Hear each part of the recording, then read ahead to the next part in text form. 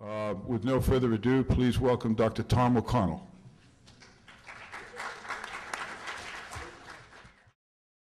I'd just like to say that what you've heard so far today has been research and scientific aspects of cannabis use. What's been lacking, especially in the United States since 1937, have been real clinical reports. In other words, data from patients. And the way medical marijuana changed that equation in 1996 was that it suddenly made patients accessible to doctors who could then question them about their use of cannabis. The problem with that was that not all initiatives were the same. Not all medical cannabis laws are the same. Most of them are very restrictive in one way or another and limit the number of patients that could qualify. California has been the most liberal in that respect, although it hasn't been wide open. And there's probably nowhere near the number of medical users that have either applied or been certified as medical users that there could be. We have a substantial population. They're not equally accessible in all parts of the state, and I'll get into that, but there's a substantial number. And the first one is meant to grab your attention and also to stress the relationship between alcohol, tobacco, and cannabis, and to suggest that perhaps it's not just irresponsible thrill-seeking and teen hedonism that leads adolescents to use these agents, but it's actually a form of self-medication. The second is also appropriate because this became focused on the abnormally high drug initiation rates exhibited by this population. And finally, we get back to the original title. Now, the background for this study is these were patients seen in clubs. And there are really three different populations of patients becoming medical users in California based on who signs that recommendation. There's no formal state list, which is a daunting process in itself, and it's one of the reasons that the application process has been easier in California. But the OCBC, the Oakland Cannabis Buyers Club, has maintained a voluntary list. And in 2002, about the time this study was undertaken, they had qualified about 20,000, or they had the list of about 20,000 patients. And of course, the data was confidential, but the registrar who maintained that list kindly shared some information with me. And the first was that about a third of all their registrants came from patients with the poster diseases who had been certified by their treating physicians, either oncologists, AIDS doctors, or pain specialists. These physicians feel very little qualm about signing the recommendations because it's sort of the expected thing to do. And if a patient requests a recommendation, they'll usually sign it. Another third that we hear little or nothing about had their recommendations signed by private practitioners who, as a matter of practice, only sign 3, 4, or 5 for their whole practice, but yet they renew them faithfully. So the implication is that these are patients who either had enough political clout with their practitioner or enough money to induce them to sign their recommendations. We know nothing about these patients. They're not reported by anybody. Actually, there's been no published reports that I'm aware of from the first group. So that leaves the third great source of recommendations, and there are these physicians who have signed many of them. Some of them make reviewing these applications their only work. I'm one of those. And they see patients either in their offices or in clubs, and they have signed hundreds to thousands. And they account for the final third. I don't have current statistics, as I say. This is from 2002. Dale Geringer, who's the head of NORML, has recently updated his estimate and now figures that there will be between 75 and 100,000 recommendations have been signed. So this is a moving target. This particular study embraces just 622 patients who were the first entries into a database. The data's been gathered since then, but we cut it off at 6 months as the group to design the database around and to report first. And this is what I'd like to cover in my remaining time. And, you know, political factors shouldn't enter into a clinical discussion, but when the subject is cannabis, it's a necessity. So we'll cover that briefly. This was not a planned study. It was started through some serendipitous observations in this patient group that I made when I was trying to sort out the first 6 months, people not yet in the study. It required the development of a structured interview to get information from these patients, because if you don't ask the right questions, they're not going to tell you anything useful. And we'll go over the data obtained from those interviews and a brief discussion of what I consider to be the significant points.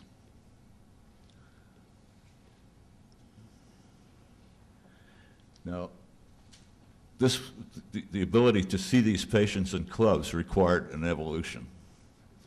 It was not something that could have been done the day after the initiative passed, or indeed for a few years. Fierce resistance from all law enforcement agencies in California had produced administrative or legislative gridlock in Sacramento. No enabling legislation could get through, and even if it had, the governor then, Pete Wilson, had vowed to veto any such law. So the law was cast adrift as an orphan at first. However, impasses eventually get resolved, and this one was resolved by factors that could not have been predicted at the time, but amounted to a form of local option.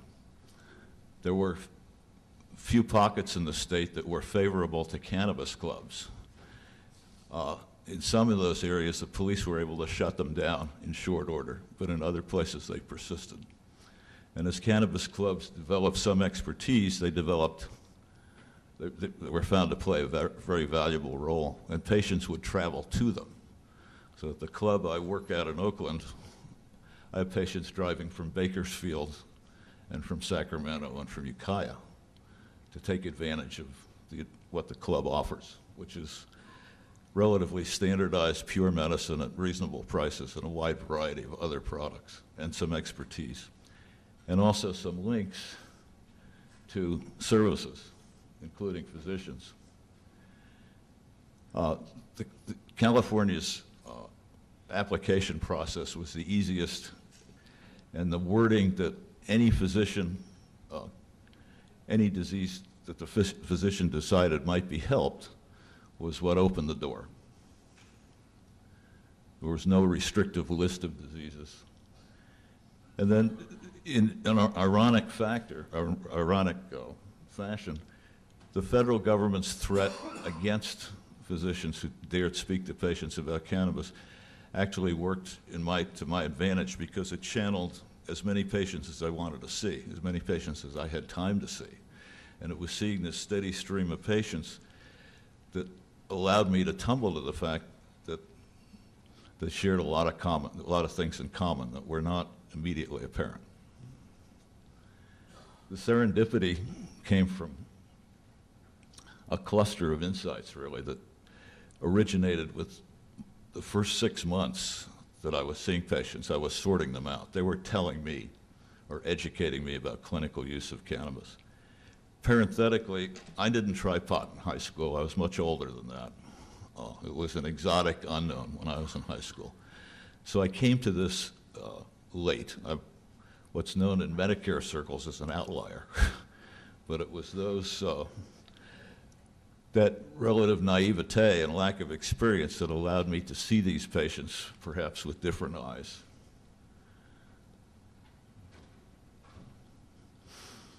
It began with an effort to screen out the feared recreational user. These were the people who were going to subvert the program, not real patients at all. But this facile assumption was made that there were somehow qualified medical users and everybody else was a recreational user. The unfortunate thing, there was no definition of medical use that was consistent or even reasonable. So in a way, this was to find out what medical use was. And my first attempt to do that led me to some realizations that showed me the unique value of standardized questions, asking everybody the same question and then comparing their answers. I did this with clusters of patients and gradually built up the interview that I would use on everybody. And when that realization was reached, it was understood then that the standardized interview would give us crucial information in two areas. One was the controversial area of cannabis' role in other drug use, which of course the federal government has stressed as the reason for prohibiting it, and also might help us decide this controversial question, what is medical use to begin with?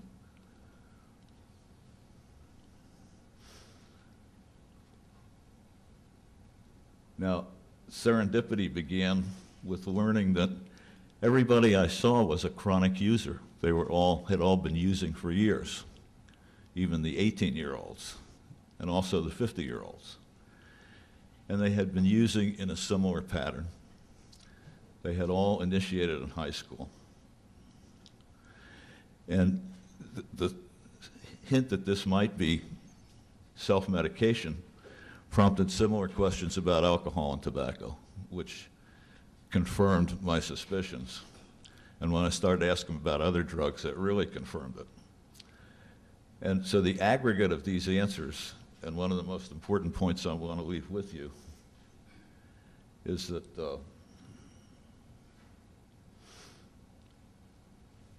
for most of these patients, their initial use of cannabis had almost certainly been for emotional symptoms rather than the pain syndromes that they wanted to tell me about. We weren't seeing many people with the poster diseases, so most of the patients were complaining of pain.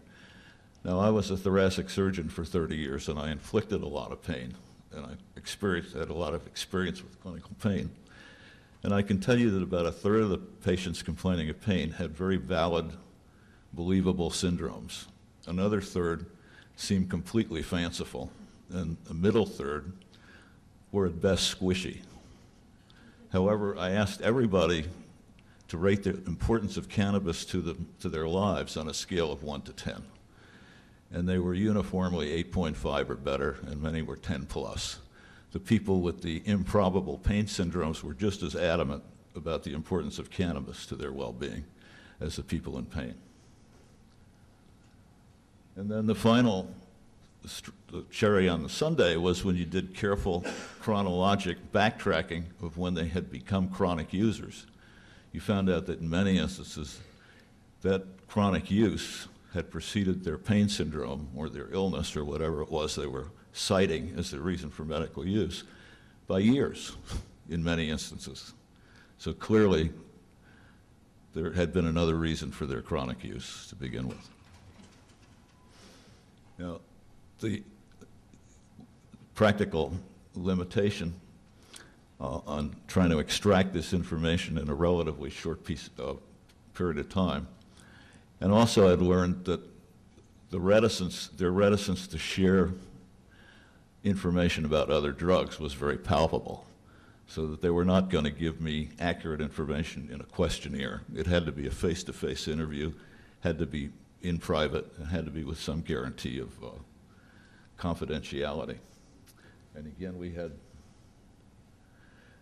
a practical time limit of about 45 minutes, which is about twice as long as I had been spending on the first batch of patients I saw, when I was limiting my examination to the typical medical history and physical.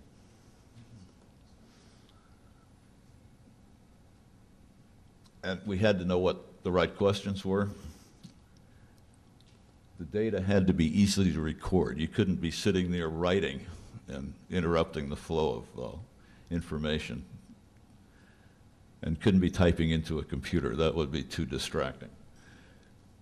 But after a while, we designed a suitable form, one that was one page and could be scanned into a computer as a permanent part of a record. And by early July, or actually by the end of June, starting in July 2002, I had a form that I could use in a system for these interviews. This is just a copy of an actual scan.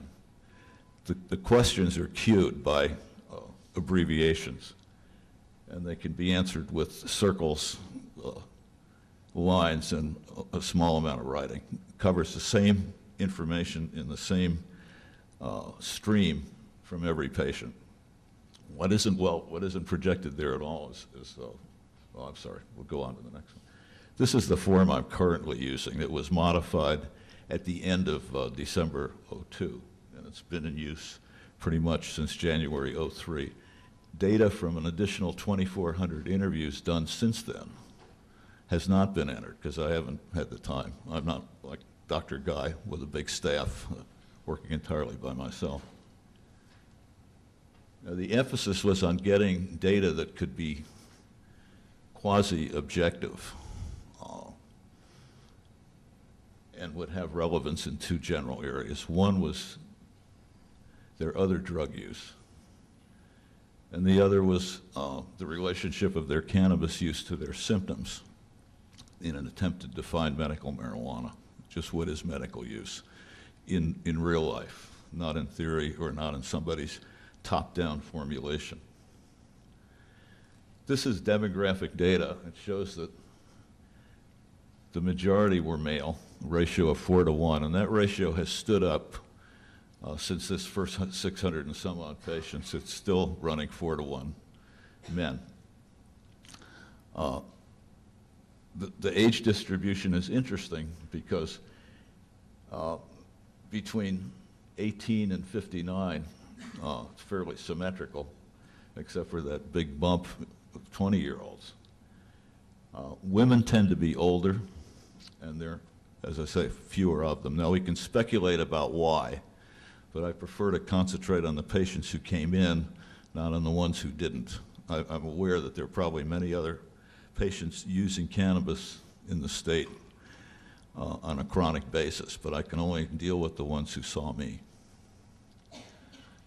This shows that most of them were white males, almost 60%, but that all other races were represented, and interestingly, the ratio of male to female stood up across the racial boundaries.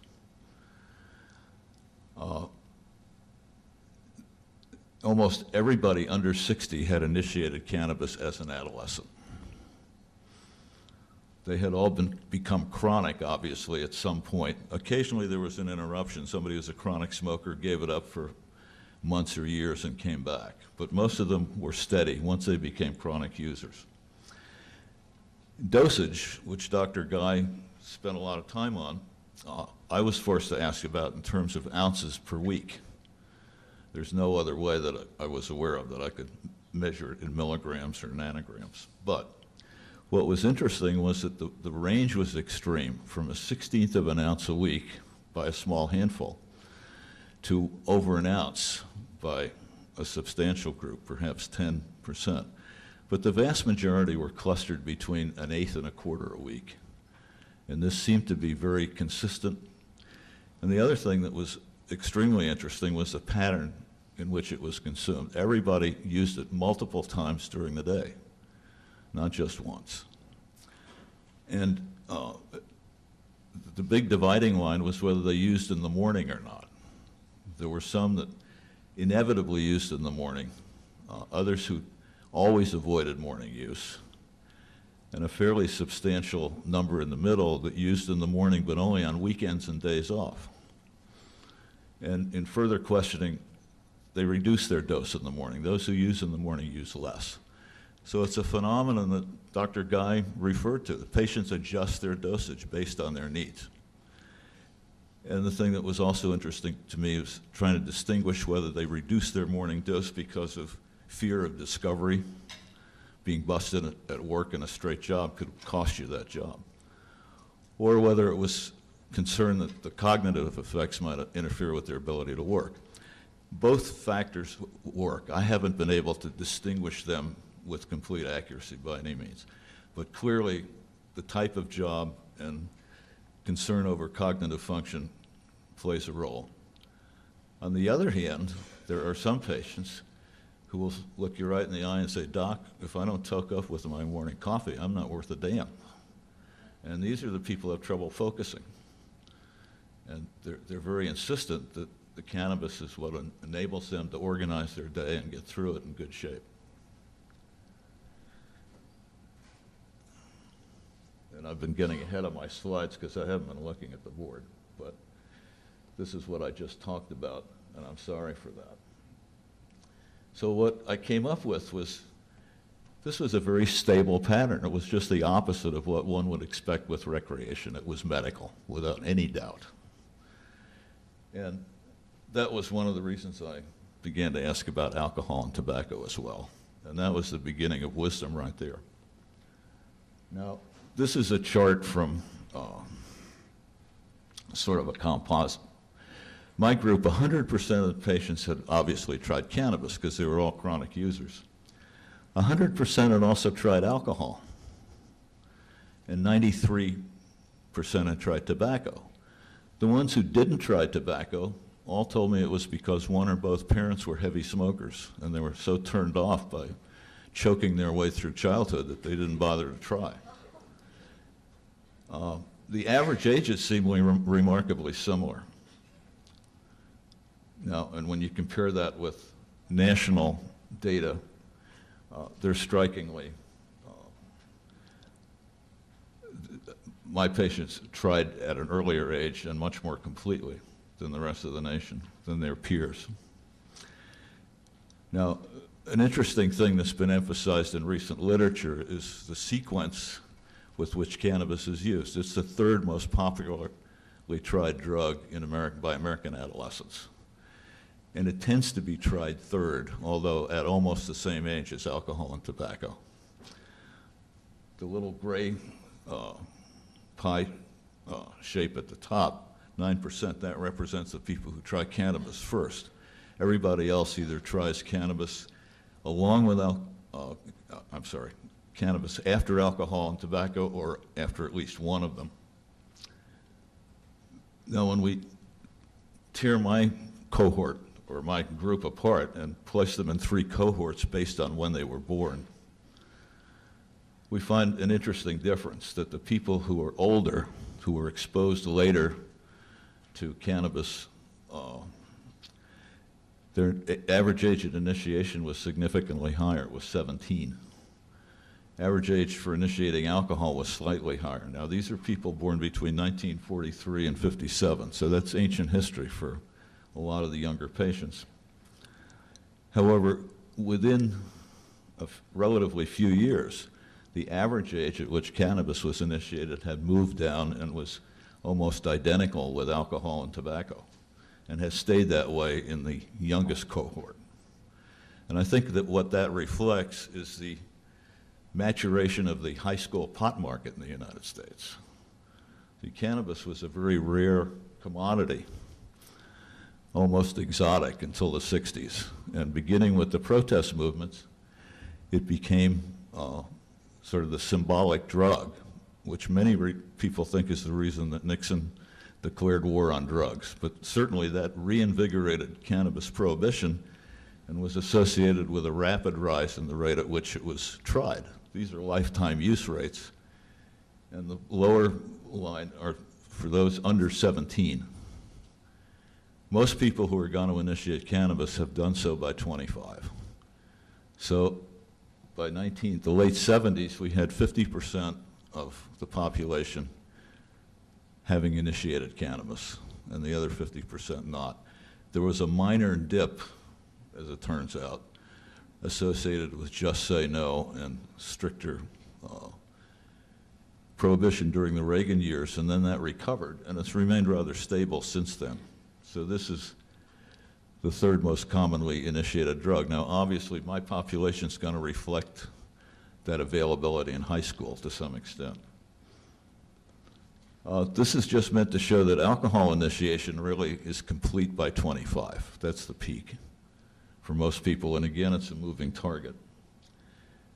This is another slide. The main thing to focus on here is how relatively few people try either cocaine or heroin compared to the big three: alcohol, cannabis, and alcohol, tobacco, and cannabis. The orders of magnitude different. Now, this is the alcohol experience of my group. The yellow bar are people who had no particular problem with alcohol, remain minimal or moderate drinkers. Those in blue were binge drinkers in high school and college, or as young adults. And the ones in purple were problem drinkers. They blacked out or got DUIs. That's a substantial percentage of had real problems with alcohol. And then the red stripe at the top is for those who were completely intolerant. Many of them were Asians, as a matter of fact, but there are people who simply couldn't drink without getting very sick. Men and women were not that different. The third bar represents 112 patients who initiated heroin, and their experiences with alcohol were much more intense. I'm sorry, I keep talking ahead of my slide. Again, I'm sorry for that.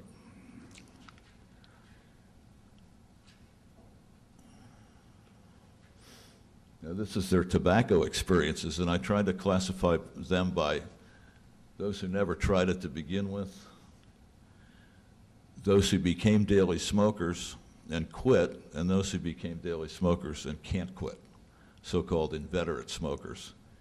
And that's very interesting. The other thing that's interesting about their tobacco experience is I didn't meet one person, I'll take that back, one, who was not sorry they had initiated tobacco. The people who can't quit are prisoners of their addiction. They wouldn't like to quit. Many of them have quit for months, even years, and gone back. And that number is that percentage is surprisingly constant for both men and women. And again, people who initiated heroin had more trouble with tobacco as well as more trouble with alcohol. Clearly, just initiating heroin was a sign of intensity of whatever symptoms they were treating. Now, when you check their initiation rates for other drugs, this was really interesting. Very high for alcohol and tobacco, and not bad for cocaine either. 2/3 of them had tried cocaine.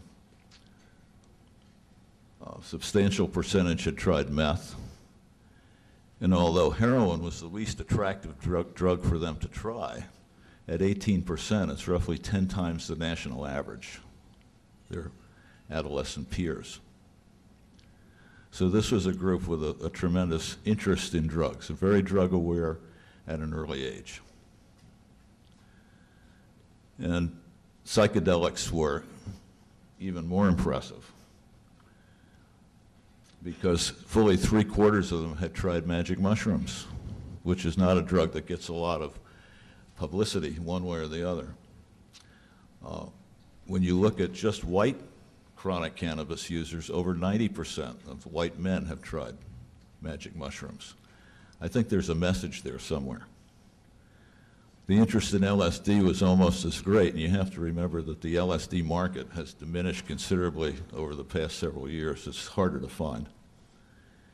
Almost 40% of them had tried either peyote or mescaline, which are essentially the same thing. And their MDMA experience was age-related. The older ones had not tried MDMA. Most of the younger ones had. So again, this remains a very drug-aware group. And this compares the initiation rates for my group of chronic cannabis smokers in yellow with similar rates for the national average. And as we see, it's 10 times as great for heroin. The interesting thing was that very little problematic drug use had resulted from all this aggressive drug initiation. For most of them, it was a non-event. They tried it and moved on. But they did try. Most of the casualties from those initiations are represented by hepatitis C.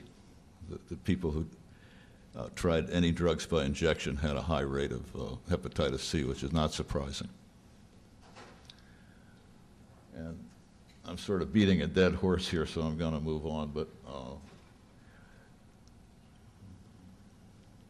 the question emerged, what made these particular teens so all-fired anxious to try alcohol, tobacco, cannabis, and a host of other drugs,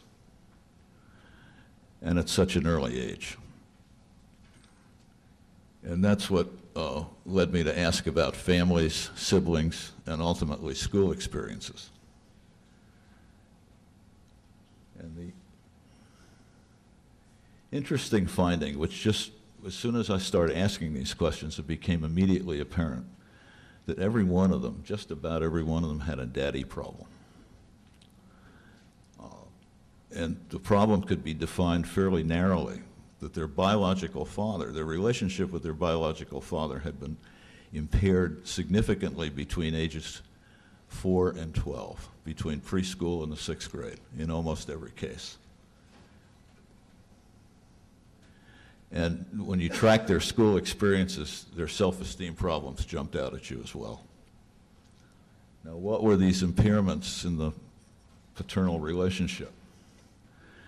About 80% of them are covered by an absent father, either through death or divorce before the age of 6 or 7, or an alcoholic father, or a workaholic father, or some combination thereof. Less frequent impairments, but significant, were an elderly parent who's 20 years older than the other kids' dads, an immigrant who can't master English while the son is, or the child is growing up speaking idiomatic English, an invalid, or an extremely passive person. But you don't have to look very far. It takes 4 or 5 questions on average. In fact, 2 or 3. If it's divorce, 1 or 2. Now, I'll take a break right there.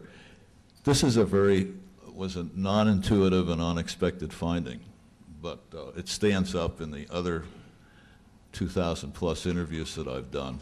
And what I heard over and over again was, where the marriage was together, he was never there. He was either not there emotionally or he was not there physically. It seems to me, and I certainly can't prove this at this point, but it's entirely possible that most adolescent drug use is engaged in and persisted in by people seeking relief, unknowingly seeking relief of the same symptoms. Now we get to the issue of what is medical use.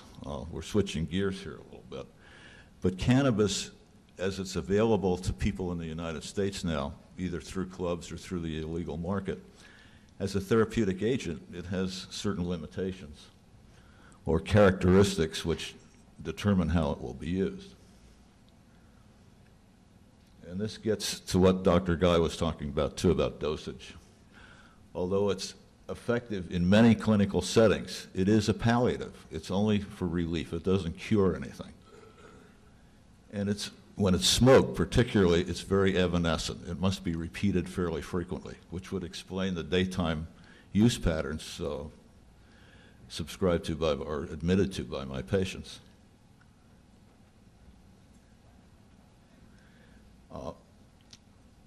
The dosage, actually, when it's inhaled, that's the huge advantage of inhalation. You use your brain as a dosimeter.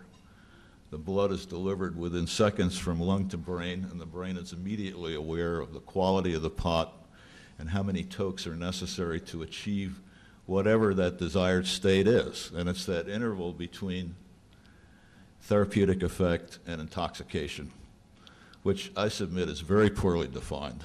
And I certainly agree with Dr. Guy that intoxication is not a problem. These people manage that very well. So I'm getting the time signal from our host.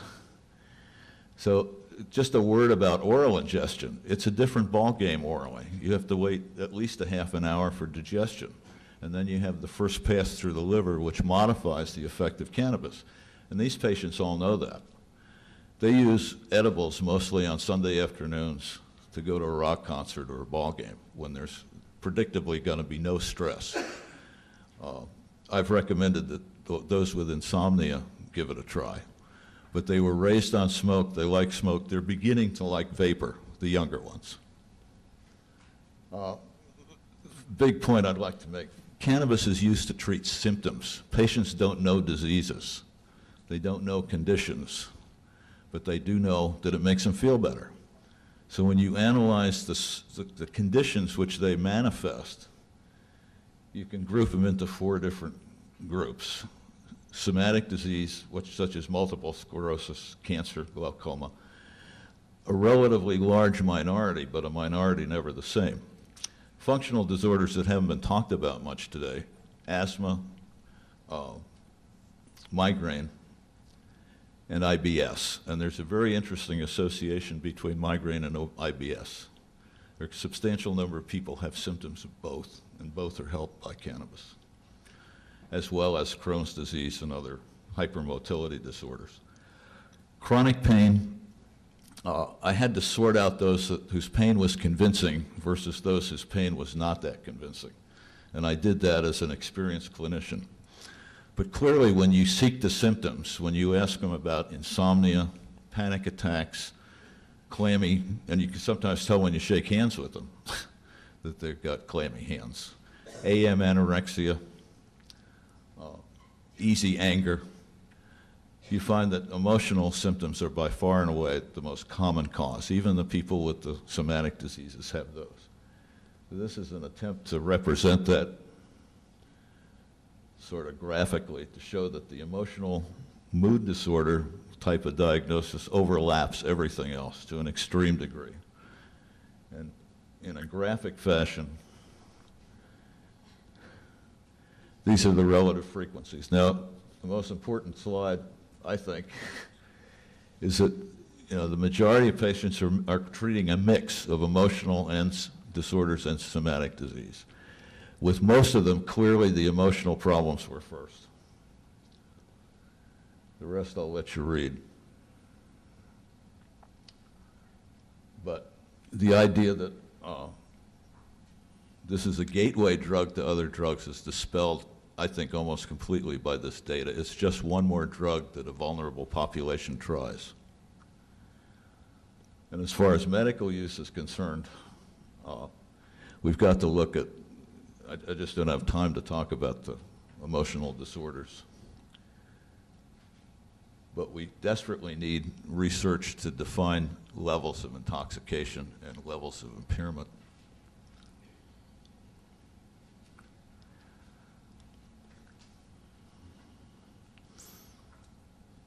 And an interesting question, what patient applying to be recognized as a medical smoker didn't try cannabis in high school? That's something I'd really like to know, and we don't have data on that. Thank you.